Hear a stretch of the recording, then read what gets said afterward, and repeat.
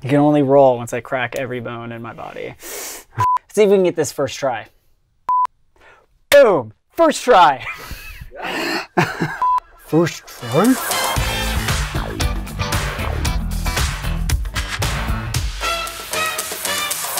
Hey everybody, welcome back to the Server-Side Rendering with JavaScript Framework series. In the last episode, we built a server-side rendered app with Angular Universal. And in this video, we're going to take a look at that app and we're going to profile it with the ChromeDevTools and then also profile it with Webpagetest to get a real-world situation on a low-power device on a really poor network. So let's dive right down into the laptop.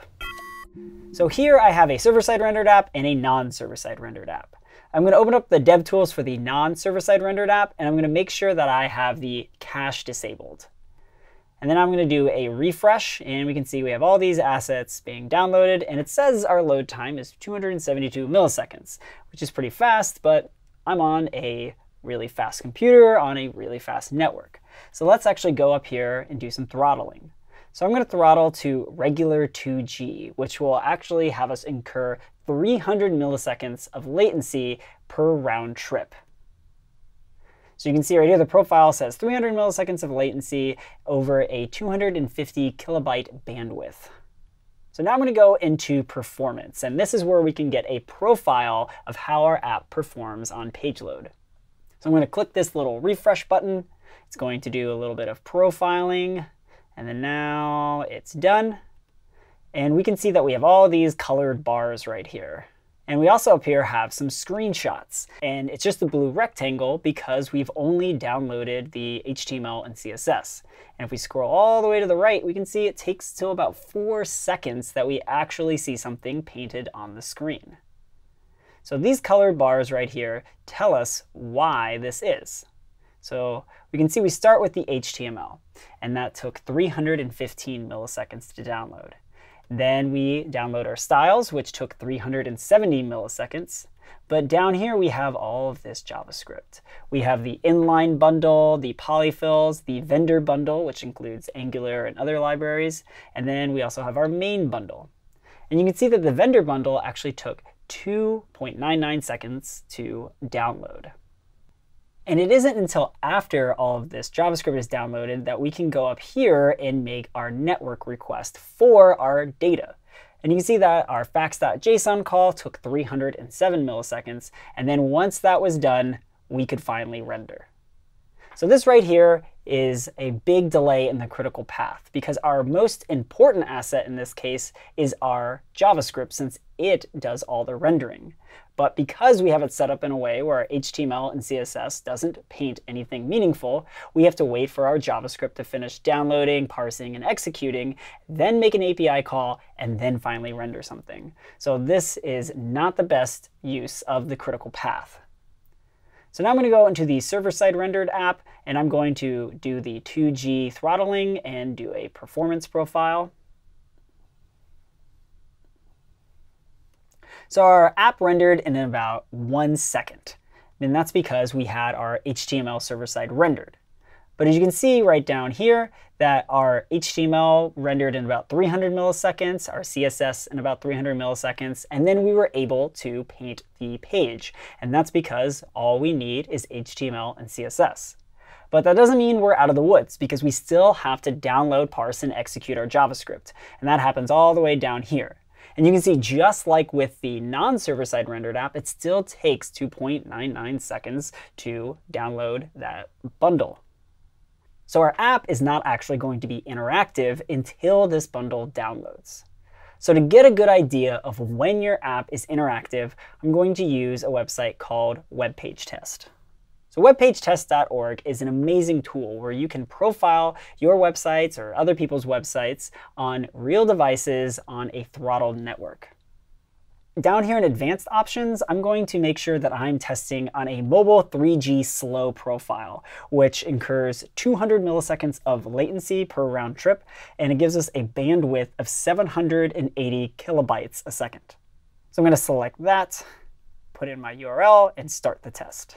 I'm going to go and open up a new tab, and I'm also going to profile the non-server-side rendered version under the same profile settings. So I'm going to wait for these tests to run, and now that I magically fast forward, we're going to look at the results. So the first one is the non-server-side rendered app. And you can see that right here we have a couple of top-level metrics. And so this is the median run, so the middle of the road of 3 test runs.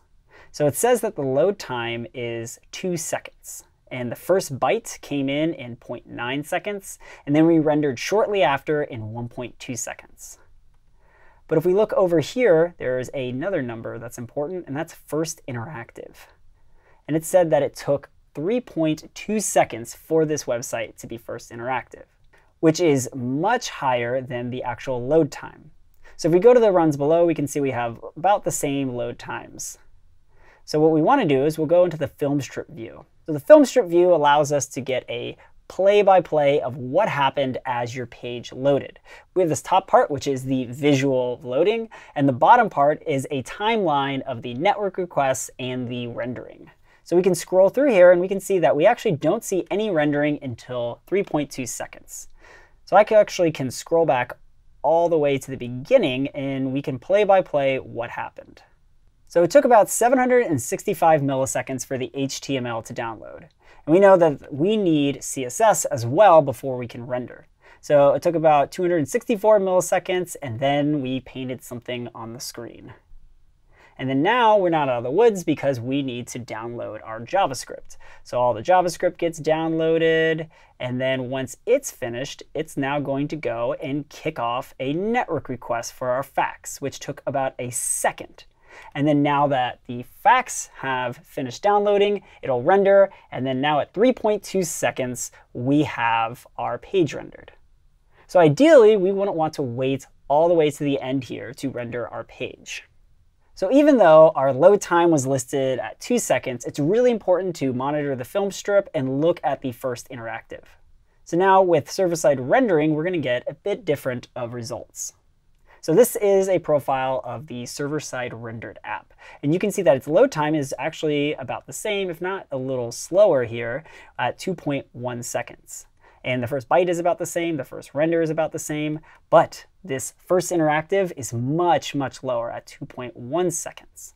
And if we go down to all the runs below, we can see the first view, 2 seconds, 2.1, 2.1. It's all about the same. So now I'm going to click into the film strip view, and I'm going to make sure I'm at 0.1 seconds, and let's start from the beginning. So we're going to download the document, which took 740 milliseconds, which is similar to before.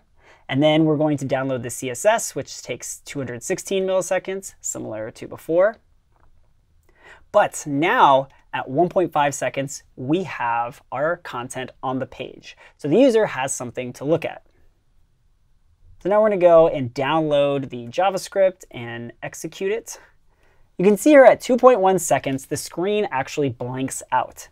And that's because at this point, the JavaScript has executed, and it's going to make a network request for the facts data. So it blanks it out, and it's going to create a new version of the app, which is a client-side version. So once it finishes downloading this facts.json down here at the bottom, it will then, at 3.4 seconds, render a new page. Now, out of the box, this is how Angular Universal behaves. And it's not what you want, because while you do have content for the user immediately, there's this big chunk of time where it's just blank again. And we can actually tell Angular Universal to not make this request, and we can tell it to use a cache version of the data. But that's a little time consuming. So if you're interested in learning how that works, just leave a comment and I'll make a follow-up video. But if we had this problem fixed, you can see that we would have a page render much faster, and we wouldn't need to make that extra network request. So our time to interactive would be much lower at 2.1 seconds. So with Angular Universal, we can get a much faster first render because we send down HTML and CSS first. And if we didn't have to make that extra network request, our time to interactive would be much faster because we wouldn't have to re-render the page. But if you want to see how that's done, like I said, just leave it in the comments and we'll make a follow-up video. So that's all for today. If you appreciated this video, make sure to hit the thumbs up button and subscribe for more updates in the server-side rendering with JavaScript framework series, because next time we're going to be taking on React. That's all, and I will see you all in the next video. Do you hear people talking? Or is it just me? Okay, I hear people talking, but if you can't hear them, it's good. Okay.